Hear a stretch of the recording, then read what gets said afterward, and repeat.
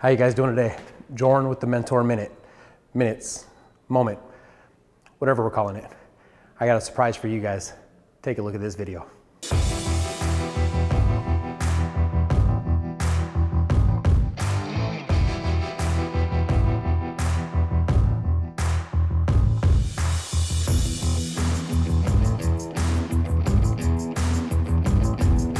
So my name is Lorraine. I work with the driver qualification team, and I'm sitting here with Mr. Matt Blair, one of my owner-operator consultants. What made you become a mentor, right? Basically, being in trucking for so long and having so many experiences and so many things that I know about trucking, I almost felt like keeping it to myself isn't going to be as valuable as teaching somebody else how to do the job. And so that's why I always love mentoring or teaching in some capacity, is just being able to take the information I know and pass that on to somebody else.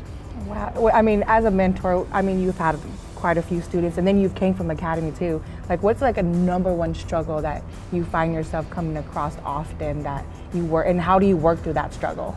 The one I find a lot is that when they want to back, because they're so used to the academy, okay, you're going to back up to this point, you're going to look for this. When this happens, you're going to get out and look. When this happens, then you're going to turn the wheel before you start moving.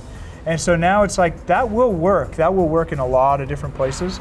But in some places, when you're at like Walmart, Target, you're at the ports, you're at a major shipping area, everything's super tight. And so you have to think outside the box sometimes in your backing, and sometimes you're going to have to move that wheel while you're backing. It's not going to be just the points to hit. So it's great they have that general knowledge of how the trailer moves and when to move it, but then we got to get into, okay, turn the wheel while we move it. Oh, so so our #1 struggle would be backing, and the way you work with it, you're just patient. What are some like tips that help you out with those struggles? So like, what are things that you have in play to help you with those struggles? What I'll notice is a lot of guys want to back up just a little bit, then stop, back up a little bit and stop. Or they want to turn the wheel hard, and they're getting lost in the wheel. And so sometimes I just tell them, hey, okay, we're straight line backing. Let's just hold the wheel like this, and then just move it just a little bit. Because if we just have little problems, it's going to be little turns of the wheel. Big problems are for big turns of the wheel. So sometimes you'll see guys, they're just lost. They don't know where the wheel's at. And so if it's a straight line back, okay, little problems, little turns. Little turns. Big problems, those are for big turns. So getting them to see that, sometimes takes a minute, because it's not, and then we got to get out and look. We got, like, maybe at the academy you got lucky and you didn't hit a cone, but out here we're not hitting cones, we're hitting trucks. So you got to get out and look. You got to make sure you're good, Out there, okay, yeah, you went over a line, no big deal. Over here, when you go over a line, that's because you're hitting some guy's truck. So we got to get out and look. We got to get out and look. So sometimes they have this expectation of perfection, and you just need to say, like, it's not about being perfect, it's about getting better. And just tell them about the progress that they've made over the time that they've been here with Swift. Like, okay, 45 days ago, you couldn't straight line back, but now you can straight line back, but now we're working on these new proficiencies. And it takes time. It's not like nobody is an expert overnight. I mean, maybe there's some, but I haven't really met many of them. So. All right, Mr. Matt, so last question. What's your #1 takeaway that you would give students?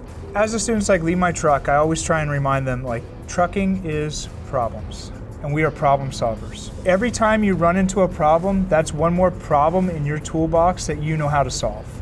And as you start to get more and more problems, you're going to have more and more tools.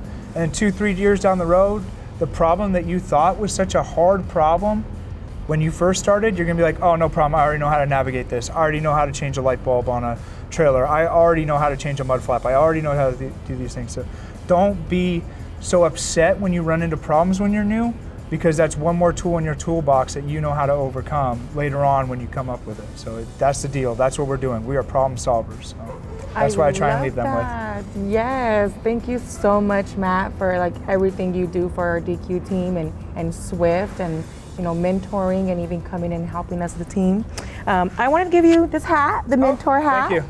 And just continuously say thank you. I can't say it enough to you, and You're for all welcome. you do, and always willing to always help out with the students. Yeah.